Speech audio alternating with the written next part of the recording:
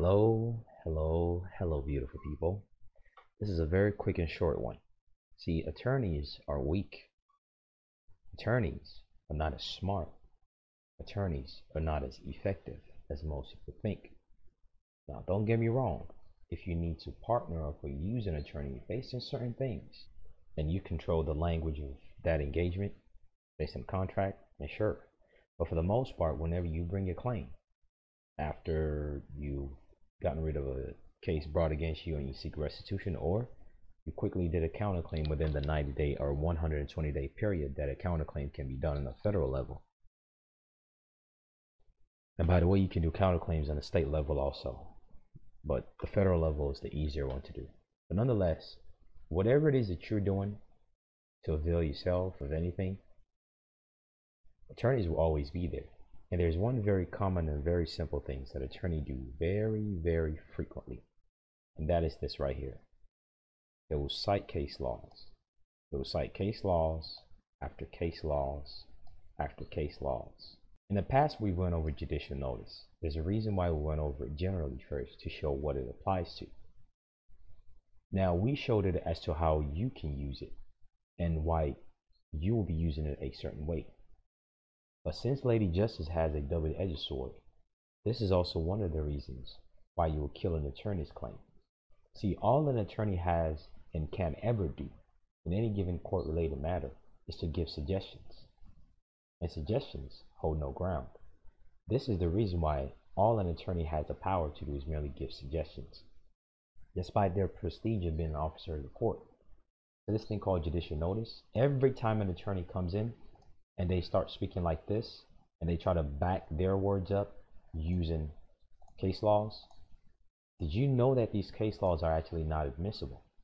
Besides the fact that they're not putting a certified copy of the order that shows a proof that what they're saying is not some BS. Here's why.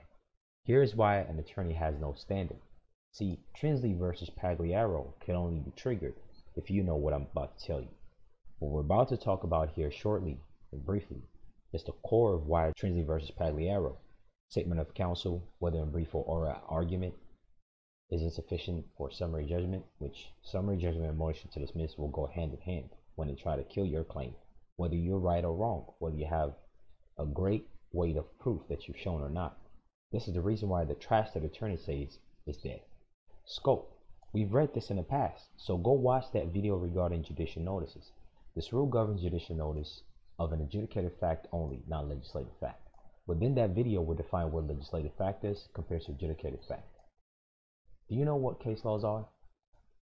Case laws are legislative facts. Case laws, legislative, then law.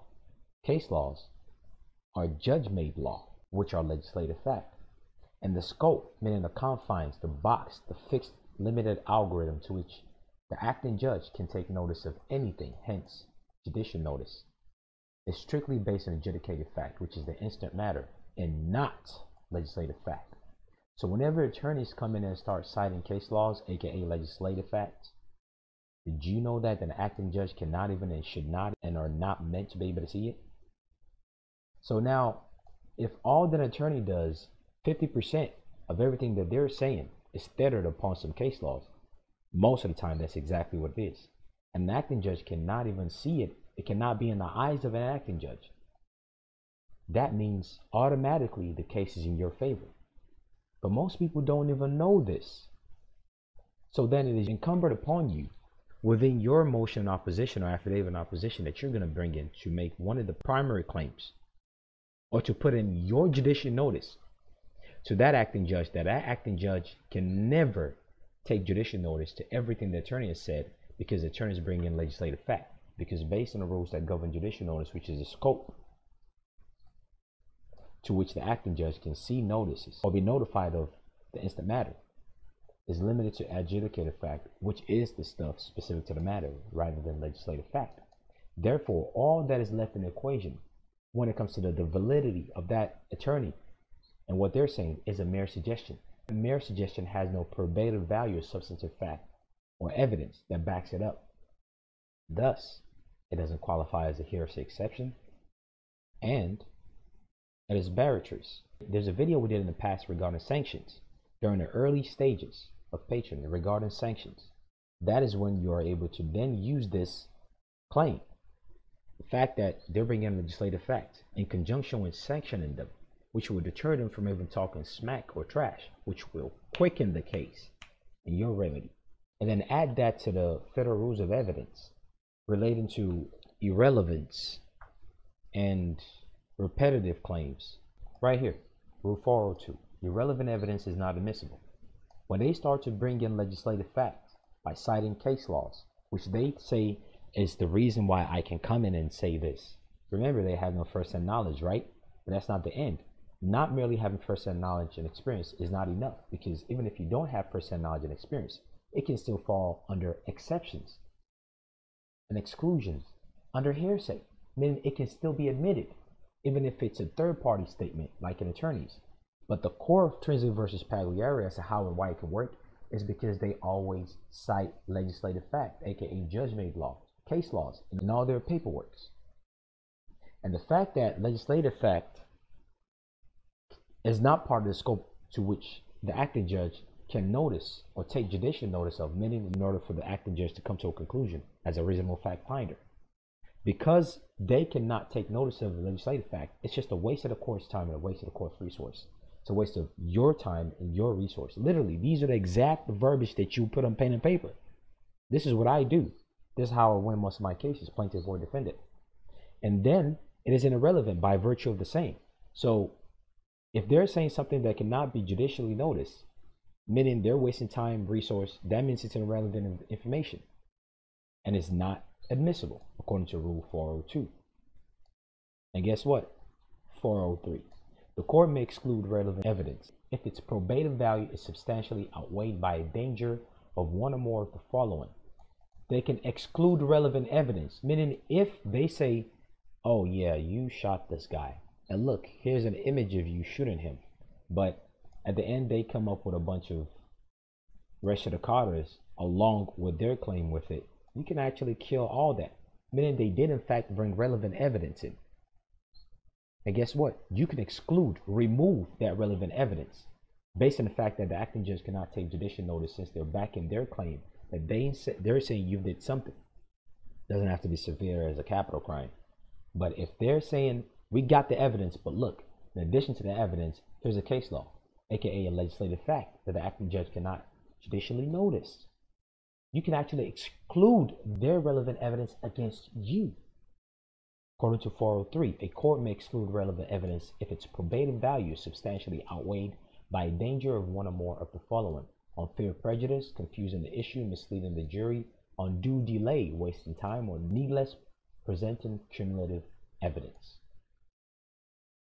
And then character evidence we went over on YouTube. You should really watch that video because it goes into a very, very, very great detail of how an Ensligas is a character that they're bringing against you. But then other videos here on Patreon regarding the use of DVA and court-related stuff also goes into this in a more functional manner. But nonetheless, just know that according to the judicial notice, which interesting enough, 403 and 402 is just a page away from it. These people organize these documents a specific way because they're telling you these things are meant to go along with these other things. They're not stupid. They didn't skip all the way magically from 201 and went to 301. They didn't skip all the way from 201 all the way to 300 suddenly to Rule 301. And then they skipped 303 all the way to what is relevant as an evidence to 401. They didn't do that by an accident. See, these other rules that they skip is in books that you have to buy that cost $3,000, $4,000. But the one that they made publicly available, they give you enough to fix your issue. And they put it in a simplified manner for the mind that a dummy can even realize. But the problem is most people don't even read this. But your solution is right here. Everything you need is right here. The scope that an acting judge can ever take notice of to make a determination as a middle party, as a third party, as a reasonable fact finder in any case, once you've accepted their oath, which triggers them to be a middle third party. Outside of that, they're just an attorney helping their buddy from their Masonic Hall. Once you accept that oath of office, you effectively made them a neutral third party. That's on the website. And once that's in, but nonetheless, the only thing that they can take notice of to even determine what's going on has a scope, a box, a fixed algorithm. And they can only take judicial notice of adjudicated fact, which we've went over in the video regarding judicial notice. So go watch that. And not legislative fact. Legislative fact are res judicata's. So now every time an attorney comes in, you're going to see them cite case law. So much so that at the beginning of their paper, they will have a table of content, and all you see is just case law after case law after case law. You almost want to slap him in the face, because if they knew, they wouldn't be doing that. They're self-confessing that the acting judge can't take judicial notice, but they also know that most people who they're doing this against, let me show you an example of what they do. This crap right here, literally, they would structure their document and put table of authority or table of content. They would literally list legislative fact after legislative fact after legislative fact. Meaning, look, I am organized. I went to a prestigious Ivy League. My parents groomed me, and I learned how to write essays. Now I was told I have this LexisNexis system whereby I can just type in a keyword and it would just give me a summary of case laws related to what I want to quote, argue, which by the way, they have another specific section called argument, literally. And I'll just copy and paste that and put it on my paper, even if I don't know if it applies or not. In their mind, they're thinking, well, me as an attorney, I know you don't know anything about, one, how evidence is admitted, and the fact that the acting judge cannot even take notice of this because this is all legislative fact. So I'll just list it anyway. And two, I know that you don't know that I don't even know the details of all this. But I'm just going to list it anyway and just pick and choose quotes that fit me, even though the quote is not specific to your circumstance. Whereas an acting judge can only take judicial notice of things specific to your circumstance and not a legislative fact, which legislative fact, again, was clarified in the previous video regarding judicial notice. Legislative fact is not anything from the Congress. When it comes to any court system, public or private, legislative fact is judge-made law, which is res judicata, stare decisis. And guess what? Look, they would throw it in your face. This is an admissible evidence against them, that what they're saying cannot be noticed or put into consideration by the acting judge. That is one of the trash that you'll be talking against them to kill any of their claim, no matter how firm it is against you. Not that we're condoning doing ridiculous things here. You shouldn't. In fact, if you did something wrong, you probably deserve it. We're not here to cheat, lie, steal, or take shortcuts. But nonetheless, change of mind occurs. People make mistakes.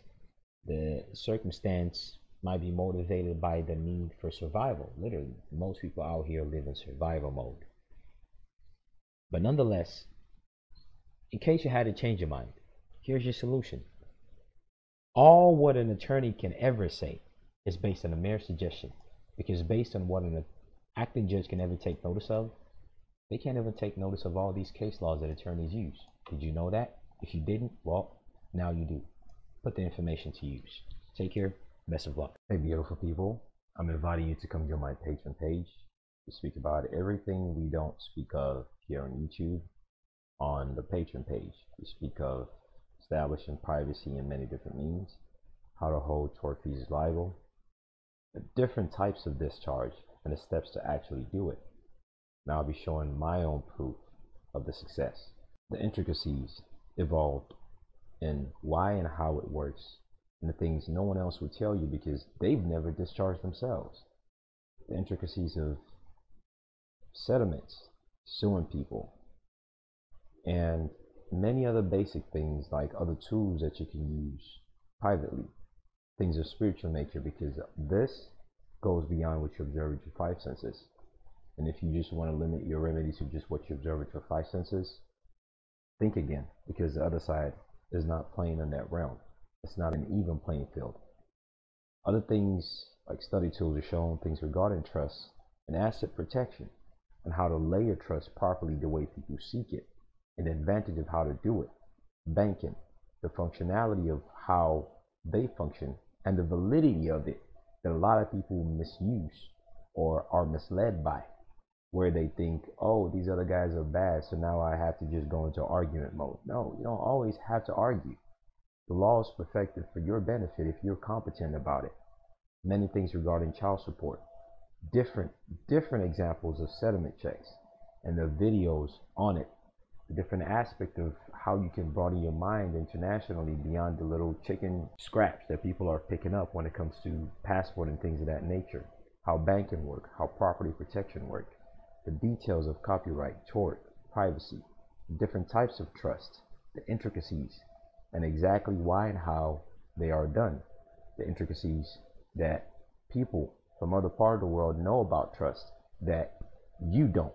Just because you read something on social media and whatnot doesn't mean you really got it. The intricacies of how to use certain jurisdiction and the stuff everyone speaks of.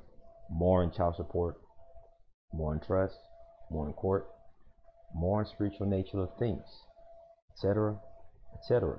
The fact that tax avoidance is different from tax evasion. The importance of things in commerce and how to actually function in commerce. How to actually really do things as a natural person is beyond speculation. But let me give you this caveat. If you're looking for a cookie cutter or some quick fast food way, this is not it for you. Either here on YouTube or on Patreon. But if you're serious about your education and the function and application of it, rather than a mere accumulation of information, then come on over on Patreon. There are things we speak about over there that are universally and exponentially beneficial compared to that of the ones we speak of on YouTube. And more importantly, the practicality and the actual use of it. Take care. Best of luck.